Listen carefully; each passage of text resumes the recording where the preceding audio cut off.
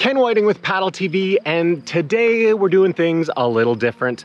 I am testing out the Boreal Designs Baffin P3, but to do that, I'm going on a real paddling mission. The family's gone for the day, and so I'm doing a 33 kilometer, 20-mile section of river that's really close to me, but remarkably, I've never done before. So it's something I wanted to do for a long time. I'm gonna do it, and I don't have people filming me today. I'm gonna do it with the old GoPro, so we'll see how it goes. I was thinking about this trip and this mission, and you know, it's such a hot day. What do I bring? It's so super humid. You can see the sweat beading off my forehead. That doesn't necessarily mean much because I sweat thinking about exercise, but that's another story. My biggest challenge today is staying hydrated, staying protected from the heat. But what else do I need to bring for a day trip like this? Let's take a quick look at the gear that I'm bringing on this trip. All right, so the gear I'm bringing. Now, I'm not bringing a ton of safety gear because this water isn't really that open. I'm always gonna be close to shore. There's cottages a lot of the way, and there's definitely a lot of boat traffic in a good portion of the sections. And so I don't really need to plan for an unexpected overnight trip. And so what am I bringing? Here's what I'm bringing. I've got a first aid kit, always a good idea to bring. I've got a cell phone in a waterproof floating case, and then I've got this sucker, the Zoleo. The cool thing about this thing is that it's a communication device that apparently will always work. It functions off of the satellites, the Iridium satellite network. And so what's really neat about it, even though I've never tried it, this is gonna be my testing ground for it, is that when I don't have cell service, this thing still lets me message people, text message people, email people, and it even has a function where you can just, you press the button and it lets people know that, hey, here's where I am, all's good. It's just a quick little feature. It also, through the app on the phone, you can check the weather report. Again, you don't need Wi-Fi, you don't need cell service. You can always access that information, and you can always communicate with people. And that is an incredible peace of mind. You know, the idea of it is awesome. I'm gonna bring it and test it on this trip and tell you how it works. Even though I'm not planning for a night out, I am gonna bring a headlamp. This is a beefy headlamp that can really, you know, shoot a beam across and catch people's attention. Sunscreen, of course, and then I think my biggest challenge is going to be staying energized and in particular hydrated, because you can see I'm dripping already. It is super hot and humid today, and so I'll show you what I'm bringing. So I've got some veggies, some fruit here. I've got a water bottle with ice in it in there in this cooler pack, staying cold. I've got lots of snacks. I got a peanut butter and honey sandwich. I've got a Cliff Bar, I've got a bunch of these fig bars, got nuts, another water bottle with ice in it, and I've got some good old chips in here. Really, I'm bringing those because, hey, I like chips, but also for the salt, because I'm going to be sweating a ton today. In the boat, I am bringing a spare paddle, and I am using the Aquabound Tango. That's what I plan to use for most of this trip. It's a carbon paddle, super light, the long sleek legs for touring.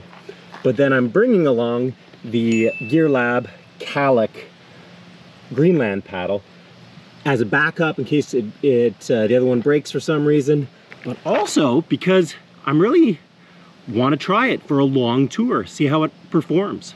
Lastly, in this little day hatch, I've got my another cooler bag with a water bottle. I'm bringing lots and lots and lots of water on this thing, cold water.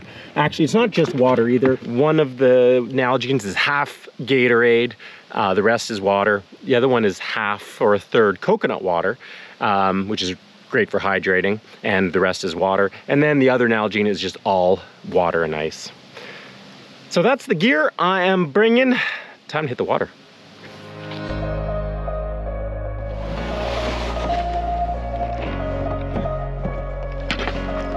Got everything? I think so. Onward.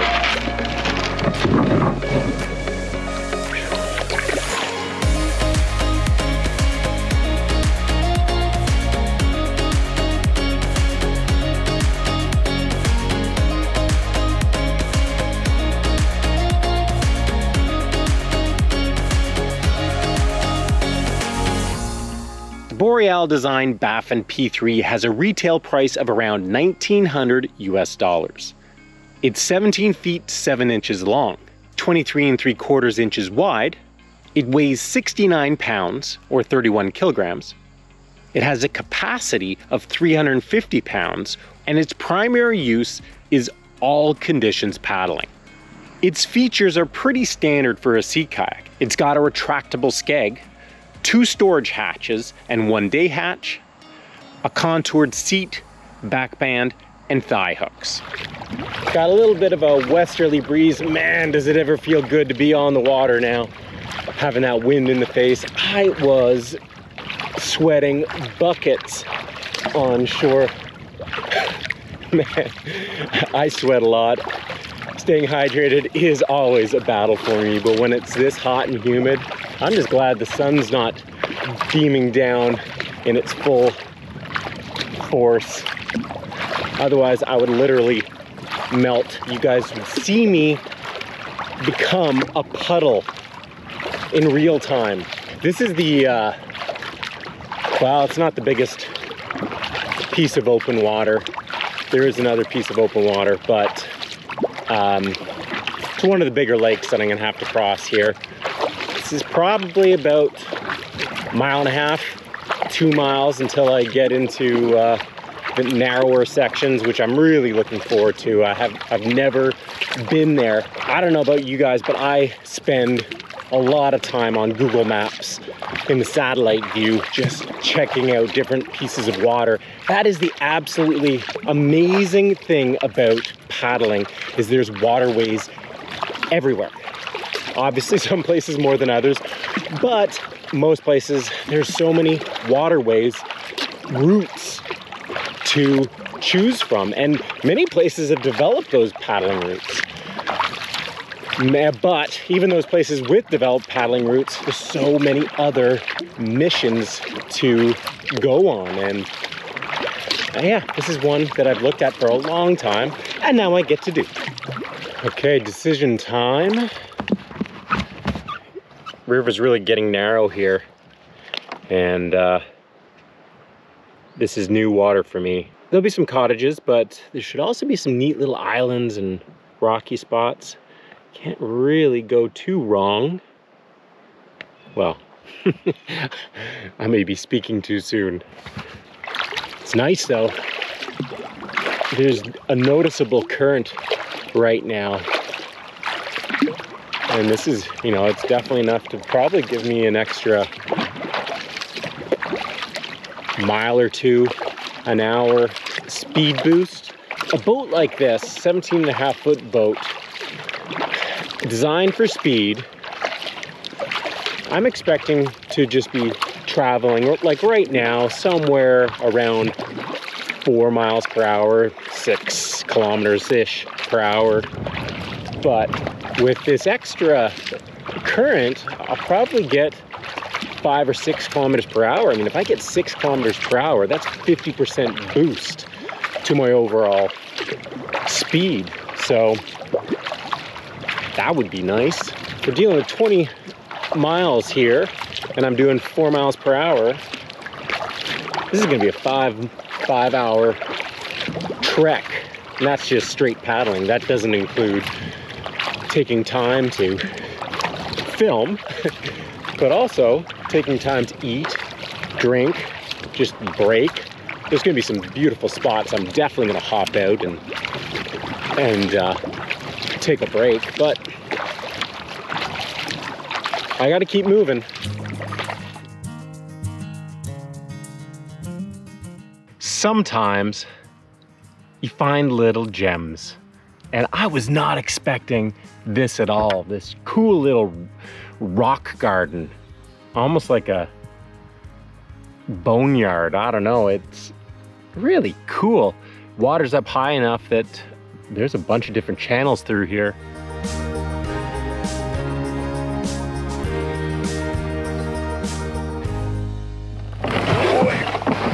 It blows my mind that I didn't even know this place existed.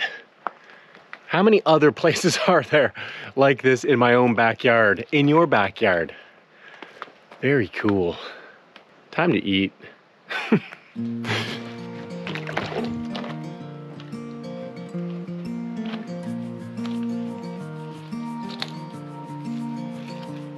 All right, batteries are recharged, ready to go again, which is good because I still have a long way to go. I've probably gone about 7 of 20 miles so far. So yeah, I got a ways. But here's what I can tell you. I definitely paddled long enough to get a good feel for this kayak. It's, let's start with performance. Performance, it's a 17.5-foot kayak. It's fast, like a 17.5-foot kayak should be. It's narrow, it's designed for speed, but it's also designed for, you know, handling rough water. Pretty much any water conditions that the ocean or a river can throw your way. How does it deal with that? Well, very well. You know, it's quite maneuverable for a 17.5-foot kayak. So yeah, it's nice. It is heavy. Now this is a rotomolded kayak. It does come thermoformed, I believe, as well as in a composite construction. And if I was to get another one of these kayaks, I would definitely go for one of those for 2 reasons. I can feel the weight on the water, and I could definitely feel the weight when I was loading and unloading this kayak. It's not a light kayak, and I don't even have it loaded with all my gear for a multi-day trip, which it would be great for. So I would probably go for a lighter, spend the extra bucks and get a lighter version of this thing. But comfort-wise, very comfortable boat. I mean, I'm a big dude, 6'2", 195 pounds, and I've got plenty of leg room in this thing. I mean, it's not super roomy, but very few sea kayaks are super roomy. The seat is a very simple seat and back band, but it works. Actually, the contoured seat pan fit my butt really well. The back band's fine. Nothing negative to say about it. Nothing, you know, no high praise for it either. It does the job, as do the thigh hooks. You know, I've definitely, having spent as much time as I have in wreck kayaks, I've really come to appreciate support under the thighs to keep the legs up, stop the knees from drooping to the side. That just puts strain on the legs, and this doesn't have that. Not the end of the world, because the seat pan is very comfortable, at least for my butt. Otherwise, you know what? I'm gonna keep going. I've got some miles to cover, and you know, actually I'm gonna check out the zoom. We have no cell coverage here, so I'm gonna see if I can get the weather report and see if any thunderstorms are coming this way. How much of a rush am I really in? You know, see if you can see this. This is the weather app. I just pulled up the weather forecast hourly, so it's looking good. And that's the next couple of days.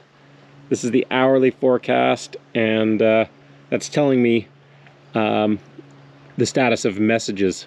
For anybody going into the backcountry where you're not sure if you're gonna have cell service, and even then, that's a cool device. I'm gonna bring this on every backcountry trip that I go on.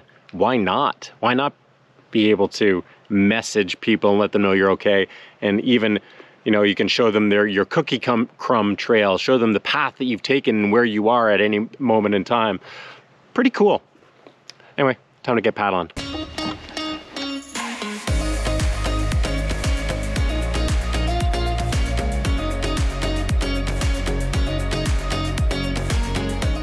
Wow. How many times can I say wow? It really is wow. Time to mix it up. Try this paddle for a bit. So what I've been learning from, you know, putting some time in with this paddle, and from all the people leaving comments who have a lot more experience paddling one of these things than I do, and who watch me and are cringing, saying to themselves, what a clumsy oaf with a club in his hands. And I would agree with that. But, you know, what I've definitely learned is holding it on this downward angle so that the blade actually feels like it wants to dive down is the trick. And it stops the flutter from happening with this paddle. At the same time, though, it tries to pull you over slightly on that side. And so you have to counter that with a little bit of boat tilt or a little bit of lean away from the paddle stroke, which feels weird in the beginning, but then you don't really notice it after a while. You're just doing it. And then the other thing I've really noticed with this paddle, and from comments people have told me, is longer strokes. You know, pull that stroke more like a canoe stroke in the sense that it goes right to the back of the boat, well past the hip, whereas a traditional kayak stroke tends to, well, it does end a lot sooner. Yeah, I mean, it's a nice paddle. Man, it feels good in the hand, but it's still gonna take a while to get used to.